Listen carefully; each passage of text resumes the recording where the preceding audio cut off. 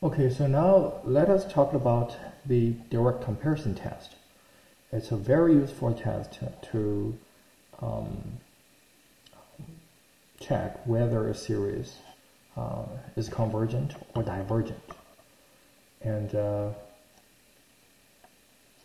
so the direct comparison test says like this.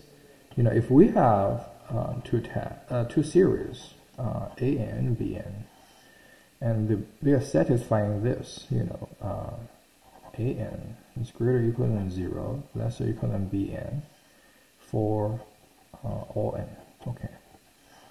So, apparently the summation of A n less or equal than summation of B n. Okay.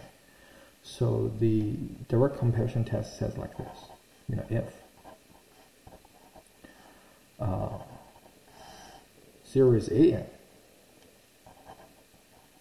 diverges, so does series B. Okay. And the second is if the series Bn converges, so does A. Okay. So the idea of this direct comparison test is, you have two series. They have this inequality relationship, and of course they are both positive, or at least non-negative. So if the smaller series diverge, and the larger series, it must diverge. Okay, because the larger series is always greater or equal than the smaller series. Okay, so if this diverge. While if the larger series is convergent, in other words, is bounded, right? So it's converged to a certain fixed number, and the smaller series, it also converge. Okay, so that is the direct comparison test. So we can look at a very simple example in the very beginning. So for example, if we take a look at, like this example. If we have a series, let's say 7 over 7n, let's see, minus 3, okay, something like this. And so I want to know that whether this series converge or diverge. And it turns out, we can simplify a little bit about this series.